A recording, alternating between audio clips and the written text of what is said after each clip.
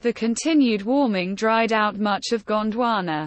During the Triassic, Antarctica was dominated by seed ferns, pteridosperms, belonging to the genus Dicroideum, which grew as trees. Other associated Triassic flora included ginkgophytes, cicadophytes, conifers, and sphenopsids. Tetrapods first appeared in Antarctica during the early Triassic, with the earliest known fossils found in the Freemow Formation of the Transantarctic Mountains.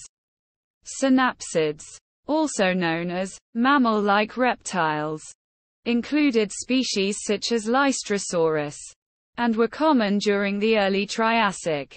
The Antarctic Peninsula began to form during the Jurassic period, 206 to 146 Ma. Ginkgo trees, conifers, bennettitails, horsetails, ferns and cycads were plentiful during the time. In West Antarctica, coniferous forests dominated throughout the Cretaceous period, 146 to 66 Ma.